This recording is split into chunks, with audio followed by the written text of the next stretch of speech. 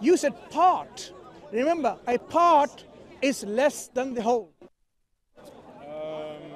I wouldn't say in the way that I'm talking about it, that would be. So the in case. what way you're saying I it's a say- part? I say Jesus is a part of God, as in we cannot see the Father. If we were to see the Father, we would all perish right now, because He's so holy and mighty.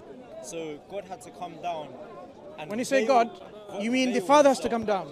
No, I'm saying God. This is because this is where you're kind of straw manning the Trinity Okay, now. explain. Let me explain. So, when God comes down, He must veil Himself. How does He veil Himself? Well, He veils Himself with flesh, the flesh of Christ. And that is what we believe. So when I'm saying apart, I'm merely saying, just like in, I don't know where it says, forgive me, but it says that Allah veiled Himself.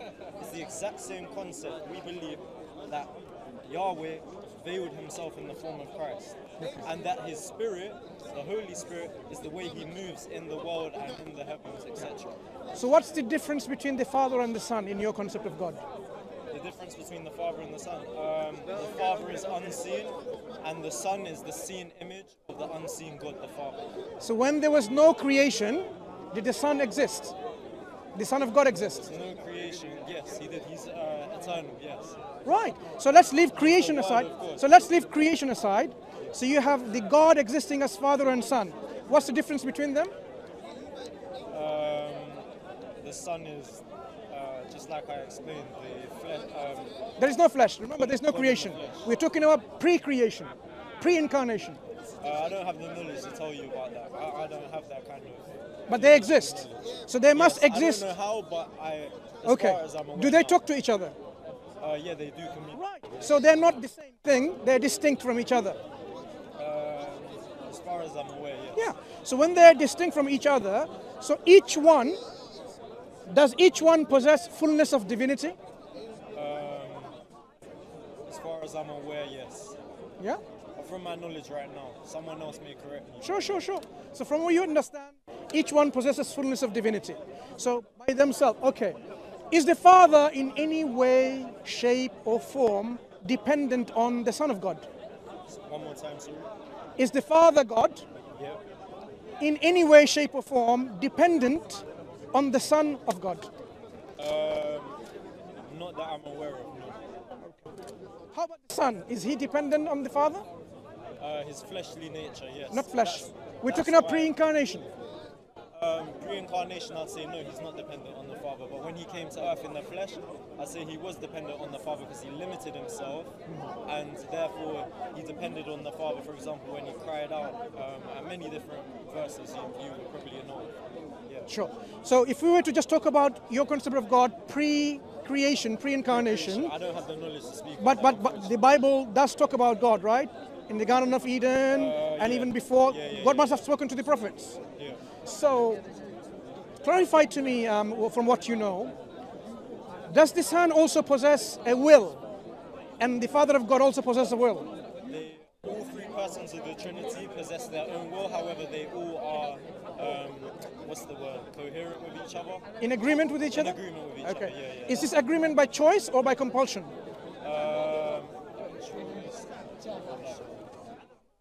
Were they forced to agree? They weren't forced to agree, no. So they choose to agree?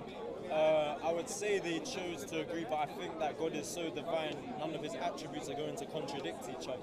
Okay, I'm going to give you an example. Yeah. So if they choose to agree, then there's a possibility and potentiality they can choose to disagree, because they are independent of each other, as you said. But that's just like saying, can God create a rock that is so heavy you can't No, lift? It's just no. it's just a That illogical is not even a question. It's a rhetorical statement.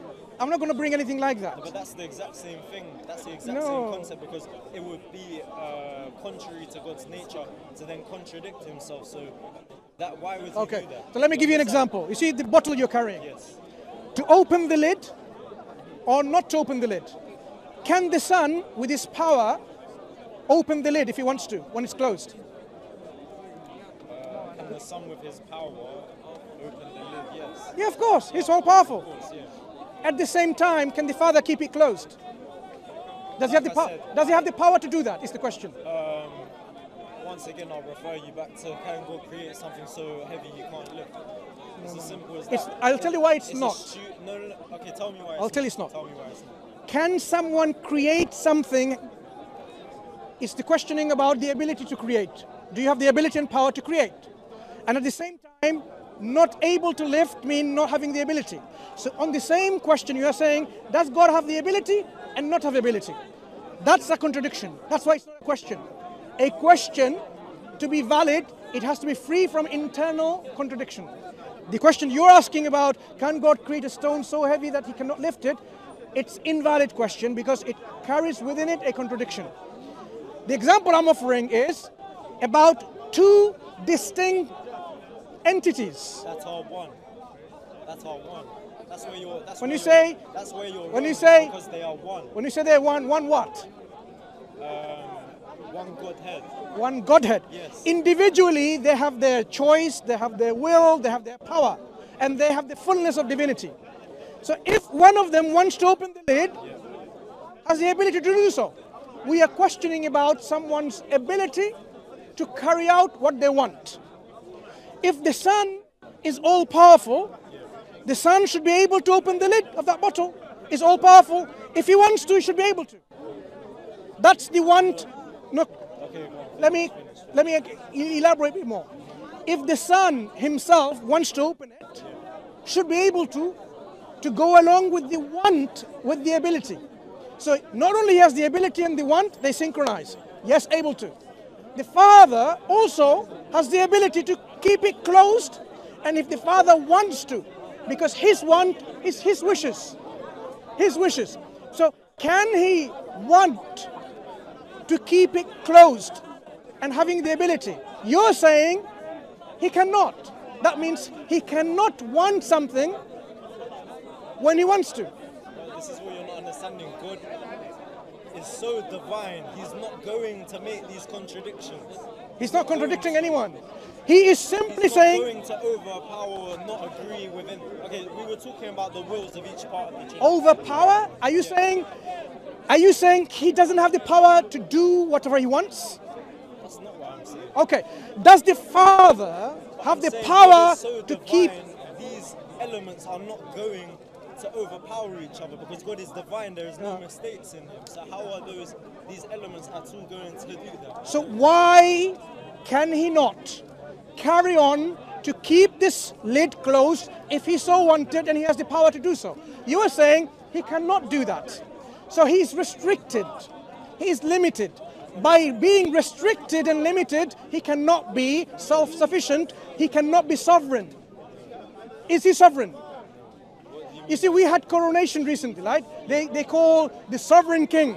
So the king's will is command. Off with your head, and that's it. No one can stop you. That's what used to happen in England, right? Sovereignty means your will is command. You don't have to listen to anyone. You don't have to compromise. You have the ability. So I'm asking, is the Father sovereign? Looks Yes, like. of course he is. So can he keep it closed if he wants to? Yes, Right. What's going to happen to this bottle? Is the lid going to be open or closed? it's going to be closed. But the Son wanted it to be open. But the Son would not contradict what the Father wants. Is he sovereign, the Son? I'd have to think about that more in depth because I can't give an answer. If he is sovereign, he should be able to open it. No, the Son, the Father, and the Holy Spirit all have the same will. Their wills will not contradict one They don't have another. the same will. If you read the Bible, Jesus says, not according to my will, but your according will to... be done. So that means what? Yes. They have different will, and here Jesus is submitting to the will of a higher In his being. flesh, yes, in his flesh. But as you realize, they have two wills. He's not... What was the will of Christ in the Garden of Gethsemane? To be saved or not to be saved? Can you repeat the verse? Yeah. For me, if you can? He says, let this cup be away from me. Yeah. Not according to my will, but according to your will. What was the will of Christ? I do want to say something, but I don't want to be heretical, Sure. so I don't want to say it. Yeah. So, but I would say another answer, another Christian that is more Sure. intelligent than me may correct me, but is that the flesh, because it is human flesh, just like if someone was to come and try and kill me now and say, Lord, save me, that is my flesh speaking, but that is not Jesus' divine nature speaking. So How do you know? How do you know it's not the divine nature speaking? Because that's How his many flesh will speaking. How many will did Jesus Christ the person have? One or two? Once again, I would have to bring a more intelligent. If you have two wills, you are saying the divine will and the human will contradict with each other. Or you have possibilities, isn't it? If you have one will, is that an amalgamation of the divine and the human, or is it What does amalgamation mean, sorry? a composite? Okay, yeah. Because if you have a divine will, that will existed before the flesh. So when you have a flesh, what happened to the divine will? Did it get left aside, or did it override the human will? Because a human can only be human with a human will. If you don't have a will, you're not even a human. Yeah, I'm not too sure. I wouldn't be able to give you an answer. Yeah, so that's why we go back pre-incarnation. If you have Christ, the second member of the Trinity, if he is sovereign, it means he doesn't have to listen to anyone. He can open it.